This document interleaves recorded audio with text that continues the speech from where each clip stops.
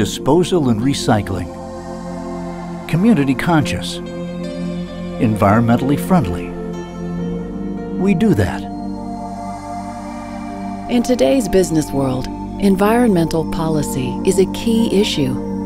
Rogue Disposal and Recycling has chosen to look at these environmental laws as minimum standards to be embraced, practiced with conscience, and ultimately exceeded. One of the largest landfills in Southern Oregon, Dry Creek Landfill, was opened in 1972 and is a self-contained facility. Waste is placed into highly compacted, interlinked cells, each cell being lined with a composite of a 60 mil thick, high-density polyethylene HDPE liner material, a geosynthetic low-permeability soil liner, a 40 mil thick HDPE liner, and finally a second 60 mil thick HDPE liner. Any contaminated water that reaches the liner system is transferred to a leachate collection system, which removes it from the landfill for disposal at the wastewater treatment plant.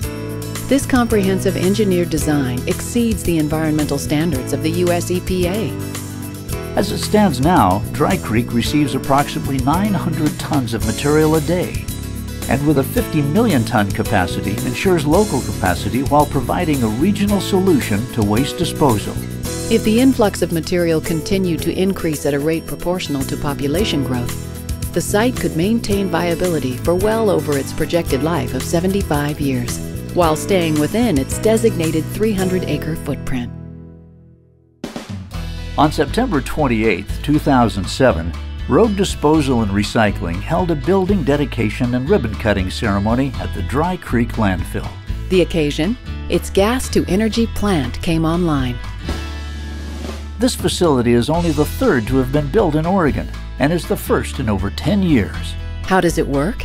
Landfill gas, which is 50% methane, is collected via an integrated network of vacuum wells, which have been set into the landfill, from which the gas is transferred to a centralized point where it is cleaned and dewatered before it is burned in two 20-cylinder internal combustion engines. Burning 1,080 cubic feet of landfill gas a minute and creating 3.2 megawatts 24/7, the gas-to-energy facility provides enough power to service 3,000 households every year, the equivalent of 20,000 tons of coal. And as time passes, the energy-producing potential increases. This energy generated is sold to Pacific Corp. The gas-to-energy facility also creates green tags.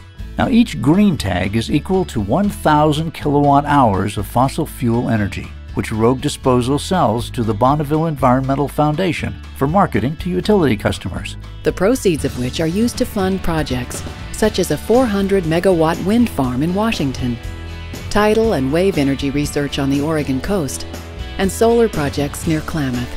In the final estimation, each green tag prevents the release of 1,000 pounds of carbon dioxide into the atmosphere. U.S. Senator Ron Wyden observes that this is exactly what we need to green up our energy portfolio in Oregon. This green business venture was made possible using tax credits created from a 2005 energy bill. Rogue Disposal and Recycling will continue to protect the public health and welfare of our community, to set the standard for environmental policy. From the curbs of our homes and our businesses, we'll strive to create clean air, clean water, and clean energy for everyone. As you look out over Southern Oregon's wealth of beauty and natural resources, understand that you have a company working for you, acting as steward and trust holder. We do that. Every day. Every week. Every year. For your families, your businesses, for you.